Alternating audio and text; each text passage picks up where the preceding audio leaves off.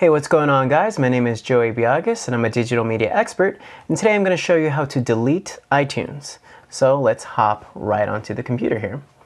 Now, the first thing you want to do is you want to remove iTunes from your dock because it's usually on your dock by default.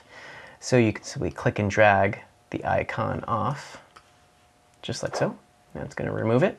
And then we want to open up a Finder. I already have Finder here. I'm just going to hit Apple N.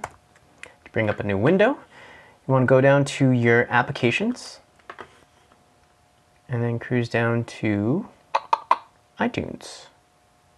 Here we go. Then from here I can either click and drag or right click. I'm going to right click and move to trash, okay? And then it's going to ask you for your password just to make sure you are the correct user. Type in my password, hit OK. All right, and that's basically it on deleting iTunes, but there's one extra step, which I'm about to show you right now. It's not permanently deleted right now.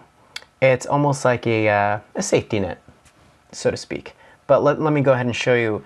If we go down to our trash bin here, click on that. That's going to open up the trash window here.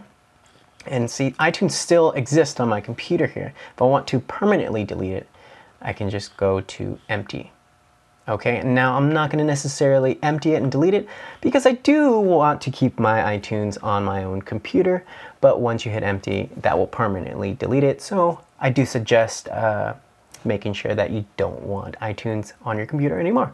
That's basically it on how to delete iTunes. If you do have any other questions, please let us know, and thank you for watching.